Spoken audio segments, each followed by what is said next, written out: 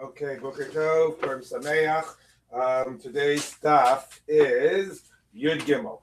Okay, and so Daf Yud Gimel, we pick up at the bottom of Yud Bet, and we're up to Hahu Gavra. So we are dealing with, here's the section of the Gemara where it deals with actual stories about people marrying people, with the prime focus on the question of whether the thing was worth a Shava Pruta. Although we just had an also interesting question that it was point that it was done in the marketplace, and that Rav would give lashes to that because that did not show seriousness in entering into marriage. Okay, so now we're at Hahu Gavra, about 10 lines from the bottom. Line starts with the word Gavra. Hahu Gavra, the Kaddish Betzifsa da Asa. A man married a woman in a mat made out of hadas, myrtle. Amrule v'halei shpei pruta. It's not worth a shpei pruta, which shows you, by the way, that a pruta, like we said, like nowadays a pruta might be worth about 2 cents, but at that time it was probably closer to $1. Yeah. Even so, I mean, a mat for, you get a lot of stuff at the dollar store, but that's only because, they mass produce things. When everything is handmade, you wonder, like, what could he have gotten for $1? A mat? Anyway, what can I tell you? They said it doesn't have a shavar pruta, so this is what they said to the man at the time. So Amar Lahu, he said back to them, whoever the them is. Anyway, he said back to the people, oh, it's okay. There's 4 zuz. Remember, zuz is a dinar, which is 100 times, almost 200 times the pruta. It's okay. Let her get married with the 4 zuz that are hidden in the mat. Okay, they're like in the weave of the mat. So that's obviously like 1,000 times the pruta. So shakalta. The ishticha. So she sort of took the mat and she was silent. Okay, now apparently she had taken the mat. It's a little out of order, but apparently she had taken the mat before he had mentioned that there were 4 zuz. So but she kept the mat. So the question is, right, is the fact that after she gave it to her, he gave it to her. So he only knowingly took possession of the mat. So she had 4 zuz hidden in the mat, which belonged to him. Okay. But she sort of had not knowingly taken possession of. And then he said, it's okay, I'll marry her with the 4 zuz that are in the mat. And she just held on to the mat. Does that turn that into now a Masa Kiddushin with the 4 zuz? Okay? So, Amar Rava,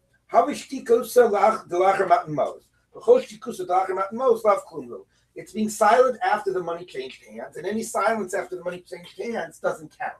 Since it was not, so even though she's holding, now you could say, she's holding on to it. He's saying that that's what it is, and she's not giving it back. But nevertheless, Rabbi's saying, there's a difference between not giving something back and taking something. If I say Haram Kudeshesli with Avad Zo, and you take it, that signifies acceptance and agreement. If I gave you something and you had it in your pocket to say, I'm marrying you with the $10 that's in your pocket. So it's the absence of me putting my hand in my pocket and giving you back your $10, sort of the absence of throwing it away or returning it, right, is a different type of an act than the active acceptance of it. So Rabbi said the fact that you're silent after the money's already given to you, and and you're not and you're not rejecting it, that does not count as an act of kiddushin. Okay, so the whole shtikus, any silence, the lachem atmos, after the money's already in your possession, meaning you don't own it, you haven't done a kinyan because you're not aware that it was in the mat. But nevertheless, you didn't do an acceptance of it. You just didn't do a rejection of it. So in that case, that doesn't count. It's a very contemporary issue. What? It's a very contemporary issue in terms of college codes of sexual conduct. Oh, what do you mean? Right? Well, active consent. Oh, right. You have to say yes, or is it just only if you say no? That's an interesting point. Very yeah. This comes up in halacha too, because the question is, a guy gives a ring to a woman, and he, sometimes this happens a lot under the chuppah. He says, right, like he'll first put the ring on the finger, and he'll say, Harayat l'kudesh about to do after putting the ring on the finger. So some poskim say, and then she doesn't say anything. Is that shtika lachem atmos? Because first he put the ring, and then he said it. Well, that's obviously a little bit different, because there's immediately in the context, What do they do? Well, that also, right.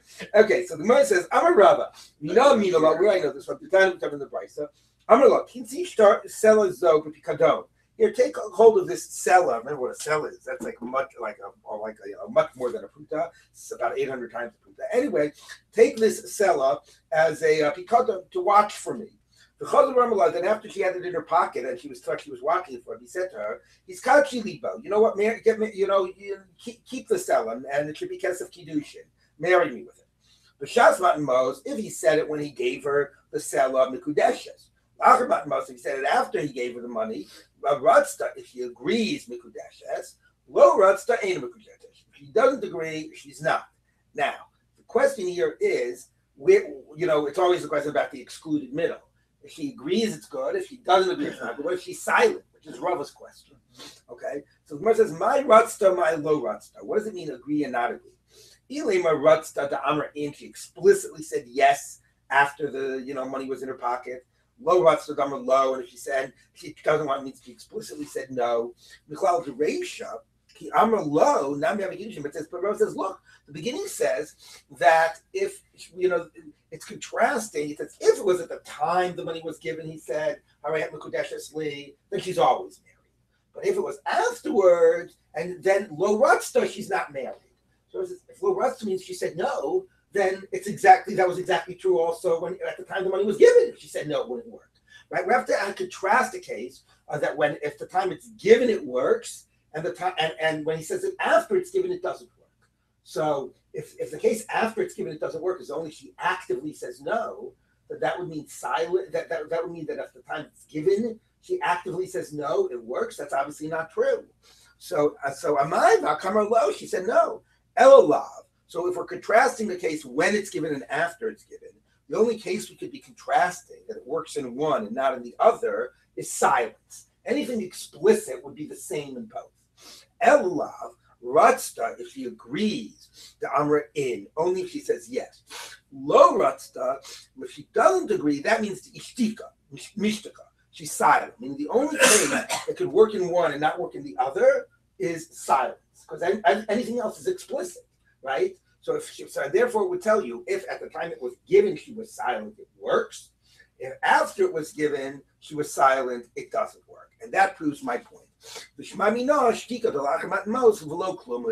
you're silent after the money was given, and that does not constitute acceptance, that's not good. So Kashabei Befunara, Mishmei Rav Huna, in this place Punara, they raise a challenge of this in the name of Rav Huna, Rabbi Yeshua. Me dummy. Okay, you know what? You proved your point. In that case, silence does not count. But you can't compare that case to this case. Why? Hasam b'toros pikadon yavinu nihala. In that case, the money originally was given to her that she should watch it. She was a shomer. So if that's true, Savra, what are her choices then? You say, after it's in the pocket, if you accept it, if you let it be kesef kiddushin. So she thinks, what are you saying? Well, she was silent. That's acceptance. Why? Because what should she have done? She should have thrown it down. But she says she can't throw it down. She's a shomer. Okay, Sava, she thinks, Ishadinalu, if I throw it, umitberi, and it breaks, I know how a cello could break, but whatever it was, if it was an object, or gets lost, I'll have to pay.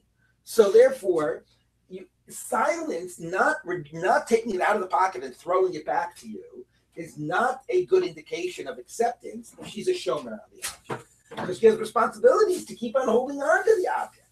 Now you could say she could have said no, but okay, she also could have said yes. So, silence, you can't interpret, so what you really get by the silence is the lack of returning of the object. Well, that doesn't mean anything if she's a shomer. What do you need this? Okay.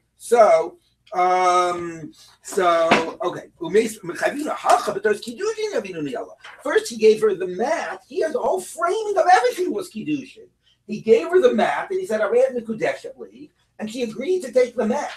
And now the only problem was it didn't have a pruta, but there was 4 zuz in the mat. So in that case, silence is very reasonably interpreted as accepting the 4 zuz as kesef kiddushin. And if she now doesn't want the 4 zuz to be kiddushin, lishtinu, throw it back to him. Okay, she's not obligated to watch it. Throw it back to him. Okay, so the Gemara says, Parich. Everybody got the email that we started 7:15 today? All right, fine. Go up. Oh, I know. I told him it's automatically locked, but you take the elevator. Okay. Parich Ravachai. So Ravachai asked on this. Okay, so that's the distinction. That when it was given the Torah's Kiddush or whatever, when it wasn't Pikadon, when in general there was a Kiddushin context, silence is acceptance. If you don't want to accept it, throw it back.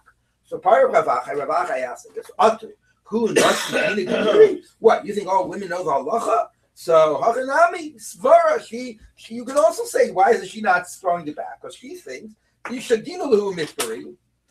if I throw it back and it breaks, I'll have to pay for it. I mean, I think that's funny. The Gemara just says women don't. Why women? You think they know the halacha? I mean, anybody normally, is that obvious to you? Somebody gives you something, and then you reject it. You say, if I throw it back, maybe I have to, maybe I'll be liable, right? So it's not obvious. You can just throw something back and hey, I don't want it. So anyway, he says no. We can still say even in that case, silence can be interpreted. It should not be interpreted as accepting kesef, as accepting it as Kiddushin. Okay.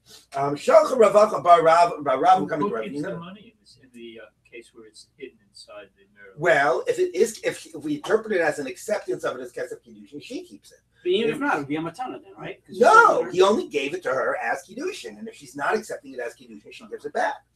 Okay, so that's why the Gemara says, let us throw it back. Okay, but so that's how to interpret her silence. So Shalcha Ravacha bar Rav coming to Ravina. Ki I got from Mai, so he sent this question to Ravina. What's the halacha? Shalcha Anamo Shmiel An Had Ravuna Braid Rav Yoshua. We did not hear this tradition in the name of Ravuna, the son of Rav Yoshua, who said that there's a difference between Pikadon and this case. So we, I guess, presumably assumed that they were the same and that silence is not acceptance. But you who make this distinction, so Atun Deshmiel Lechu Chushula. You that make this distinction, you have to be concerned about it. And you have to be concerned that silence might be acceptance. Okay, so according to them, they're basically saying, money was given originally not as kesef Kiddushin, although in the first case we started with, it was just hidden money. So it wasn't that it was knowingly given, but not in that context. It wasn't even knowingly given. But anyway, money's already in her possession. And then he says, and she doesn't throw it away and she doesn't say anything. That's a suffix Kiddushin, as opposed to Rav, who says it's nothing. Yes. Is Rav Huna or Rav Yehoshua the Rav Huna? Or someone else? I think it's a different one. I just, a lot of the Amoraim here are kind of obscure. Yeah.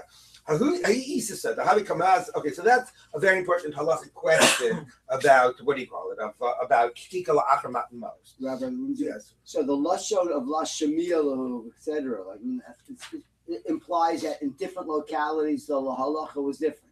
Yeah, I mean, you have this tradition, right? I mean, it's an interesting point because, Rav Huna Braid Rav Yoshua did not paskin a halacha. He just raised a good basis for a distinction, right? And if it's a good argument, then it shouldn't matter who says it or who heard it, right? But presumably what it means is that, you have a tradition that this is a substantive way of distinguishing between the cases.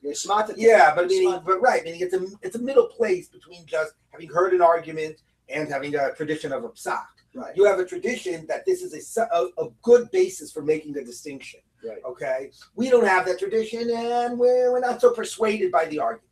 Okay, although I don't know, it seems a pretty persuasive argument to me. Well, I'm sorry. So okay. give me we got it. We're behind, and we only have. I'm sorry. How he eats it? The Havi Kamazma Varshachi. There was a woman who was selling Varshachi. What are Varshachi? So Rashi basically, it's like a bundle of like linen. Although if you look at the size, there's a whole range of different possibilities. Chavilos Meshi, Margolios, which is, gems, Rabbeinu Gershom Beresh Nefet, a hat. Okay, so she was selling something. Okay, also Gavra Chata Varsha Chamina. A man came and he grabbed one from her. Amrale, she said to him, Havani Hali, give it back to me, it's mine. Amrala, he said to her, Iavinalach, Mikudeshesli, if I give it back to you, will you be married to me with it? Shakal Tevi Ishtika. She took it and she didn't say anything. She just took it back. Said, okay, I'll give it back to you if you'll be married with it to me. And then he handed it back. Great case. Okay. So now what's the halacha? Amar of Nachman, Yechol L'meimar, she can say, in Shakli, but the Shakli. Sure, I took it. I just took my own thing back. Even though you said I ran the Kudeshali and you gave it to me and I didn't say no, okay, it's not acceptance of Kiddushin. It's my thing that you stole from me. I'm just taking my thing back. Okay. So, now, of course, the question you all should be asking is, who cares? It wasn't his to give. Right. He didn't give her anything, so we're going to get... Ganav might be Konet, so... Yeah, okay, so we're going to see. So, Amar of Nachman, okay, Rav of Nachman, so Rav asked Rav Nachman, we have a brayta. Teach the begezel, ube Hamas. He married her with money that he stole, or Hamas is basically he gave somebody money and took the object, but the person never agreed to sell him the object. So it's a form of gezel. Ubigneva, which is burglary. Oshechataf selam yada, or he grabbed it out of her hand. the Kisha and gave it back to her to marry her. Mikudesha, she's married. Now, how could she be married with money that he doesn't own?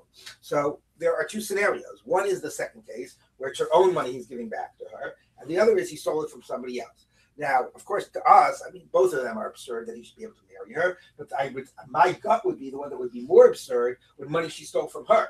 Okay? The Gemara later on actually says the reverse.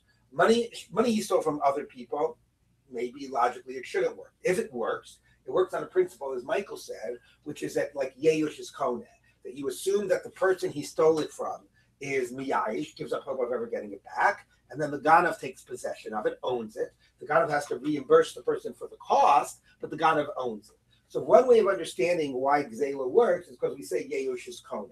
Of course, if that's true, when he steals it from her and she's standing right there, who says she's Miyayish? Anyway, okay, but then the Gemara basically, though, is inclined to say, Yeush, or whatever, it's general debate, Yeush isn't Koneh, and Gezel doesn't work when it's stolen from other people, and Gezel only works when it's stolen from her, and this entire Breita would be talking about that it's stolen from her. And why would it work? Well, it would work because if he says, and she doesn't say anything, then what she's basically saying is, I agree to be Mekudesh to you with this money, and therefore implicitly, I agree to let you keep the money so that you can use it to be Mekadesh. So I'm saying I want my stuff back. That's Gemara's question. So we're going to see in a case where you can presume she really does want to be married, which we're going to see in a minute. Then you interpret it. Then you say that she's allowing him to keep it to marry her with it. And that's when it's always important to start a relationship based on trust. Exactly. Oh, Michael. He's not out even a proof of when we're talking about the Right. idea of Right. respect for marriage. Right. But if she's implicitly giving it to him and then he's giving it back, then then for that moment he does own it. But you're right. No, what I mean is he never gave anything of his own. Right. That's true. That is true.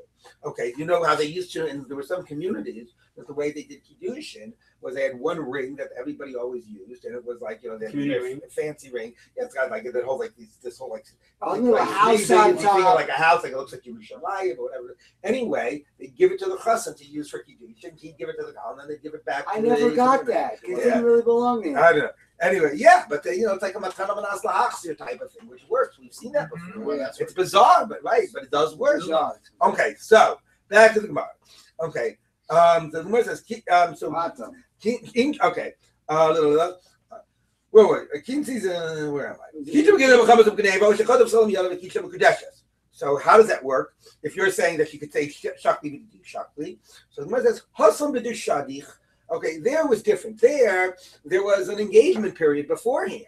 So they had already it was clear they were planning on getting married. So they were already planning on getting married, and he grabbed it from her and he gave it back to her. Then we'll say, from the context that's been for the last few months, we know she wants to get married to him. So we'll assume that therefore what she's doing, even though she's being silent, is she'd be allowing him to keep it so he can use it to marry. Okay. Whereas if he just goes up to a woman in the marketplace and steals something and gives it back, obviously she's just taking back her own thing. Okay. What do you know that makes a difference? The Tanya we're talking Brisa. Take this seller that I owe you. I owe you $20. Here's $20. Take it back. Okay. The Chazar Yamalan, then he says, you know what? The $20 I just gave you to pay off that debt is chad. Why don't we use it as kesef kiddushin? So if he said it b'shas matan mos before he handed the money over, then ratzta mikudeshes, lo ratzta mikudeshes. If she agrees, it works. If not, it doesn't work. La'achar masmos, after the money we gave over, a few ratzta mikudeshes. Even if she says yes, it doesn't work. You know why? Because then the $20 is now fully hers. It paid off the debt, right? So if he says, marry me with your own $20, and she says yes, then it doesn't work, okay? So the Gemara says now, my ratzta, my low ratzta. What does it mean she agrees or doesn't agree? Ilim or ratzta, at the time, b'shas matan mos, okay? If ratzta means the amr in, she says yes, it's supposedly low ratzta, the amr low, she said no. Ha'ishtakam, presumably if she was silent, having kiddushin, that's really our question. If she's silent, it is kiddushin. When he says, here's $20, harayat mekudeshesli. So what would be the case? And he owed her $20. What would be the case if she didn't say anything? So if we're supposed to say that we're having kiddushin, then yisni mekudeshes stam. Then just say, if he gives her the money, she's mekudeshes, and if she says no, she's not, because the stam case would be mekudeshes. Kihosam, like it said earlier when it just said Mikudeshes, whatever that earlier break.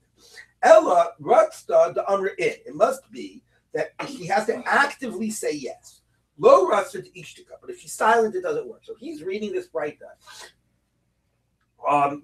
if he owes her $20 and says, here's the $20, and she's silent, it doesn't work. She has to actively say yes. Because if she's silent, she's just taking the money because he owes her $20. Okay? And he's saying the $20 I owe you, not just here's $20. But he says, oh, well, that's a good point. Is it just that the fact is he owes her? He says, with the $20 that I owe you. Yeah, it sounds like he's just saying with the $20, but it's a good question. The katani de ena mikudeshes, so it doesn't work. Now, my time. Now, why? For the same reason. Now that case is even more ambiguous because as opposed to stealing something in the marketplace and giving it back, if I owe you $20, I could pay it up at any time. I don't have to be paying it up now. Right, so now I could be giving you the money in a different context. I'm still going to owe you the $20, and here's this for whatever reason, right? So that's so if where the read of the bright is correct, that in a case where he owes her $20 and he gives her $20, says and she's silent, it doesn't work. That's because she can say, I'm just taking my debt back, and that's a big chiddush because that debt doesn't have to be being paid now. So certainly, why don't we say that in the case of Gezel? Right? If we can say it in the case of a debt, we should certainly say it in the case of Gezel. Meaning that it doesn't work. That it doesn't work. So so how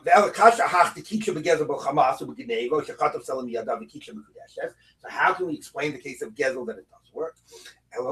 There must be a basis of distinction. Someone else's Gezel. That's not what the Gemara is saying. No, one of the cases was her own. It matters if there was a engagement period ahead of time. Then we'll say that the silence, even when it's her own thing that was taken out of her hand, is being mochel and accepting it as kesef kiddushin. But if it was at the moment, and that money is coming to her anyway because it was stolen or it was a debt or anything of that nature, then silence is not interpreted as kesef as agreement. It's just a way of getting her object back.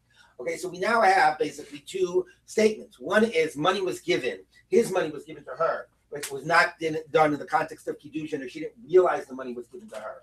And then he says, do we interpret the silence of not throwing it and rejecting it as an acceptance? That's one question. So that's Shikalach and Mos. The other question about silence is that he, at the time when it's being given, he says, but he's giving her something that anyway he owes her. It's a debt. He owes her he owes her this money because he borrowed it. Or it's something stolen, in a more obvious case. In those cases, we also say silence is not interpreted as acceptance because she's just getting her thing back. The exception would be if there was clearly a context of Kiddushin. They had been having an engagement period prior, then we would say in that case the silence would be an exception. It would have been more compelling to me if the Shadich case would also have been in the case of the debt, not a separate situation, right? Like they use the Geneva case to contextualize Shidduchim. Yeah. But the debt case they use just to learn the principle of the assumption. It would be like a kavachol there. The debt case is the one that you're more inclined to say works. So certainly if there was a situation of shadich by the debt, it would also work. Yeah. Okay, so the Gemara says like this. Kinach nafshe to Ravasi. Now when Ravasi was died, the rabbis gathered to grab onto his teachings. They basically got everybody together and said, while it's still fresh in our memories, let's try to record all of the teachings we know of Ravasi that we had, that we don't have sort of recorded yet, so we don't forget them. So Amalei Humirabanan, so one of the rabbis, Rav Yaakov Shimei, and his name was Rav Yaakov, says, Hachi Amar Ravasi, Amar Rav Money. So it's interesting because a lot of the things that they're teaching is not his own original teachings, it's traditions, the Shemai today. Anyway, here's what Ravasi says in the name of Rav Mani. The same way a woman is not less than a pruta, also karka is not. Tosfos points out the irony that you're learning karka from Isha since we normally go the reverse. Okay, but anyway, he says it might just be a comparison. We're not really learning it out. But karka also doesn't work less than a pruta. So Amrulay, Vatanya Afa Isha, and Isha Niknas Bakas Mishvei Pruta, Karka Niknas Mishvei Pruta. What do you mean we got a bright that says actually karka does work less than a pruta? Amrulay, Kitanya Hahi Bechalipin. That doesn't work as kesef. If you want to buy the karka as kesef, it has to be a pruta. You can buy karka with less than a pruta if you do an act of chalipin, like a kinyan suda. I mean, if I give a suda, it's worth less than a pruta. Right, but as long as it's a kli, okay, and that's how chalipin works. Tanya konim b'kli alpha pi shein bo shvei pruta. Okay, although it still is interesting because you can buy karka with chalipin and not isha with chalipin. That's an earlier sugya. All right, so that's one teaching. How do Yasu Kami? Hadamar of Yehuda Mar Shmuel. Now, then they had this was going to be another teaching in the name of Ravasi. You know that statement of Rabbi Yehuda Mar Shmuel. What? We're starting there. We're going to get to Ravasi's teaching. That statement of Yehuda Mar Shmuel that says Koshen Yodeh Kiddushin Lo Yesek Imahem, that if you don't know what you're doing by getting a Kiddushin, you should stay far away from them because you're just going to turn people into mamzerim, etc. So Amar Ravasi, Amar Rabbi Yochanan. So on that statement, here's the Ravasi. Ravasi said in the name of Rabbi Yochanan, the Kashim La'olam Yosem Midor Hamabel. So, and if you get involved in things like that and you shouldn't be involved, it's going to be worst to the world than the generation. I know than the generation of the Mabel. So it's interesting. One of the things they're remembering in his name, it's still important to record, is sort of his agadic teachings as well, like his Musar teachings. 1 minute, Shenemar. So swearing and denying, murder and burglary, the naof and adultery, pirtzu, they sort of burst forth. The damim b'damim nagaru, blood touched blood. So my mashma, where do you see what the context here is for us? To the Matargum Rav Yosef, as Rav Yosef interprets, molding this damim b'damim means molding benin minishei chavrehon. If it's adultery, so they give birth to children from their neighbors' wives, and chovin achovin mosifin, and that adds iniquity upon iniquity. Now, how do you still see that it's worse than Dora Mabul? Because obviously the point is that if you pass it incorrectly, it's going to lead to cases of adultery. Well, this is Niyuf, right? Niyuf, because Niyuf is there, right? So damim b'damim. Now, how do you see it's worse than Dora Mabul? See, but it says, and the totally Kain te'avel haaretz. Therefore, the land will mourn. Umlal kol yoshev ba. And all those who dwell in it will be bereaved. Okay, b'chayat hasadeh ba'ova shamayim v'gam degei hayam ye'asafu, even the fish of the ocean. Okay, the ilim mabul lo nigzor gzeiro dagim shabiyam, but in the mabul the fish got out, we're saved. Shene'amar mikol shebacharava meisim lo dagim shabiyam v'loch afilu dagim shabiyam. So you see that when things lead to this, it's worse than the mabul. It brings disaster on the entire world. The ema adav l'kulu. 1 minute. Maybe it's only if you did all of those sins, not just one of them. So the Gemara says, no, lo salka daitich. That doesn't make sense. Tichsi kimipnei Allah avla haaretz. Because of swearing false oaths, the land is mourned. So that's a different puzzle, but that's one of the things of the list. So you see, any one of them is the basis for this. So therefore, also this thing about adultery. The Gemara says, well, maybe Allah is enough by itself, and everything else, you need the entire list to have this consequence. The Gemara says, no. Miksiv u partsu. It doesn't say, and it burst forth. And Rashi says the partsu is like from, I think Rashi quotes the pasuk was Bnei Yisrael, the Keni froats, which means, again, like, about like having children, right? Bnei Yisrael part, what is it? What's the pasuk? Is it part 2? Can you better say Haruva Yishu? That's not part 2. That's all right. It's any friends. Okay. Anyway, so it says it makes the u part 2. Part 2 here. The list has the vuvs connecting it. Allah v'kichesh v'ratzach v'ganov na'ov, and then it says part 2. Damim v'damim nagav.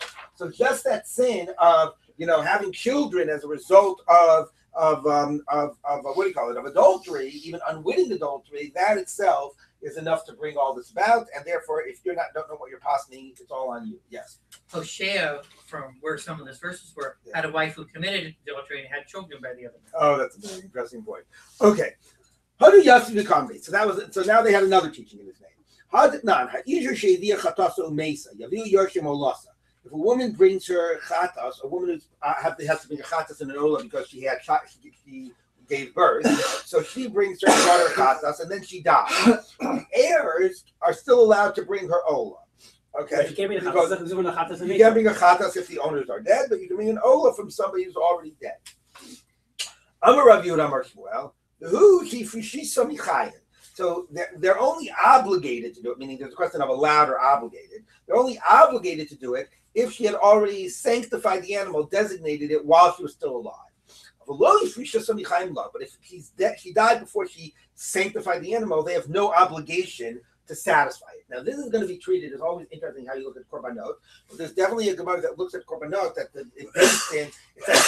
you can look at the obligation of korbanot not just as a religious obligation, but as a debt to the Beis Hamikdash. And the Beis Hamikdash has a monetary claim on your property for your debt of sacrifices.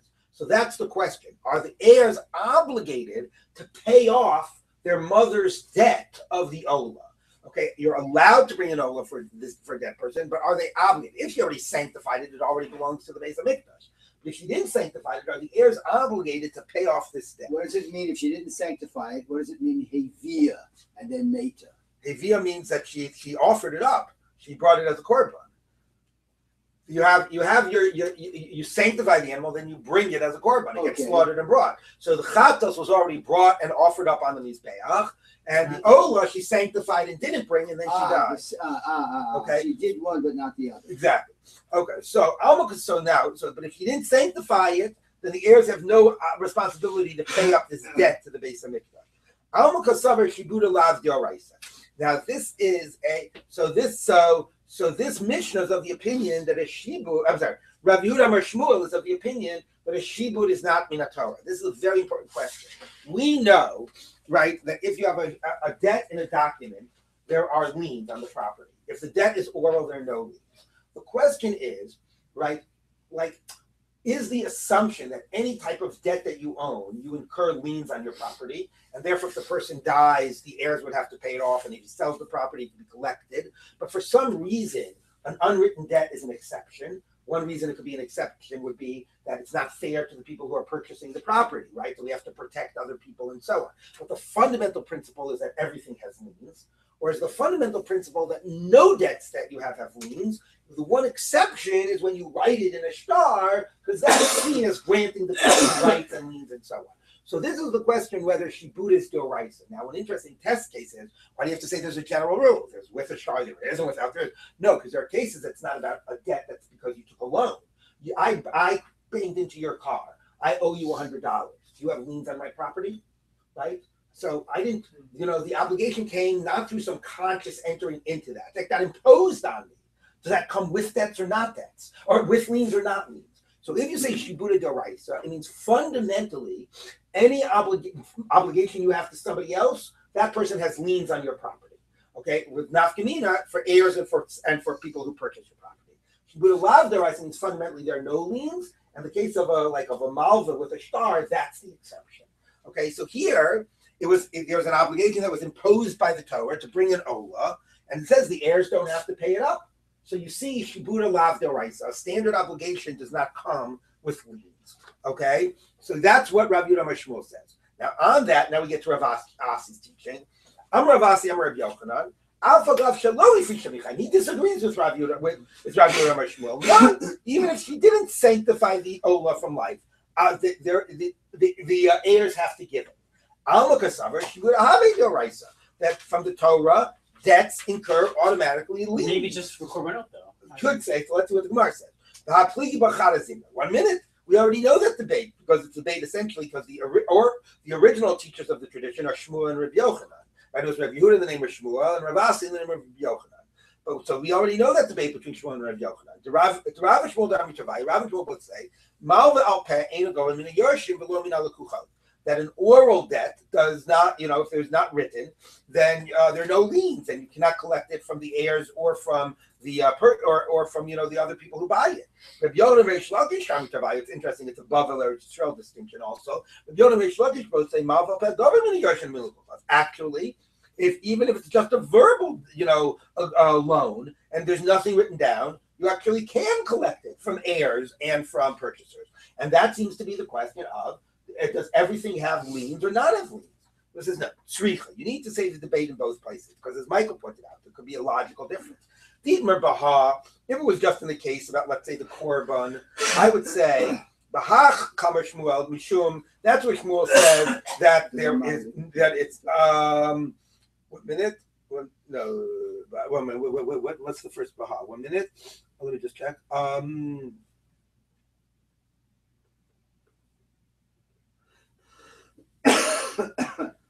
Yeah, I'm sorry. No, the Baha is the second case. If we just said Baha, this case that we just said when you borrowed money, so and Shmuel Orally. said what?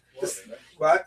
Orally. Maval Peh, orally. Right? If we had just said that case, and Shmuel says that there are no liens, so Bahach Kamer Shmuel, Mishum Delo Milva Ksur B'Torah, because the Torah never imposes that obligation on you. That's an obligation that you entered as freely with another person.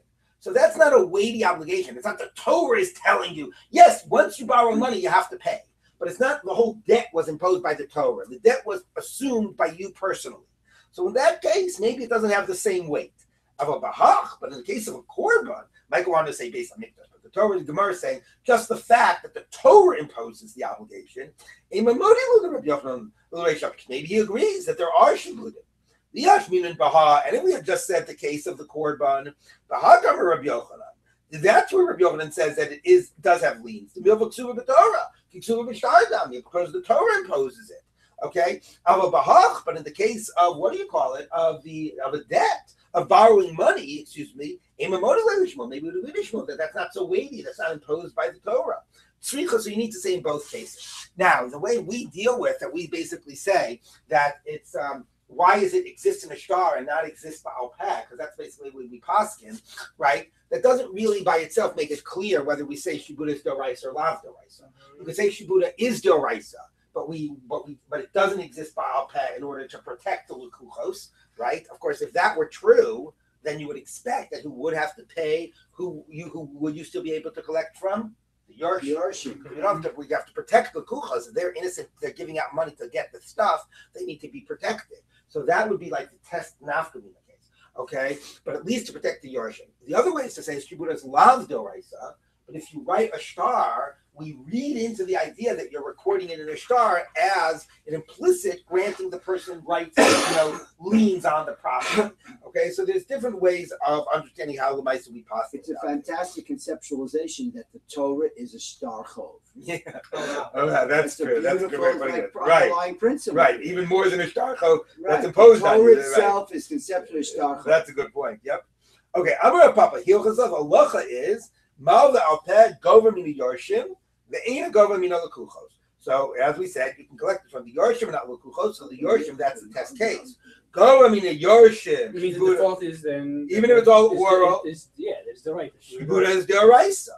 The Aina Gova Mina Lukuchos. You can't collect from the Lukuchos. The Leis Lakala. Because since it's not known that you borrowed the money, we have to protect the innocent Lukuchos. So, that's the case. It doesn't work. Al Pat Mina Lukuchos. But Alpha Mina Yorshim, you have liens, and that's because Shibuda is still right.